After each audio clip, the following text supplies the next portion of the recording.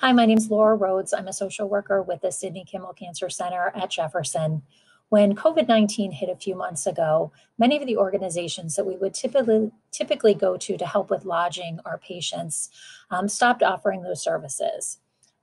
But cancer didn't stop and cancer treatments didn't stop. So we still have patients coming from all over the country to get treatments at Jefferson.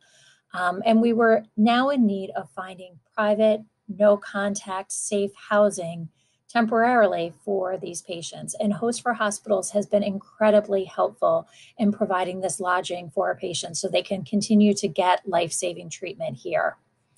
If anybody has private lodging available that they would be able to donate temporarily to Host for Hospitals for use for patients who are seeking treatment in the Philadelphia area, that would be greatly appreciated. Thank you.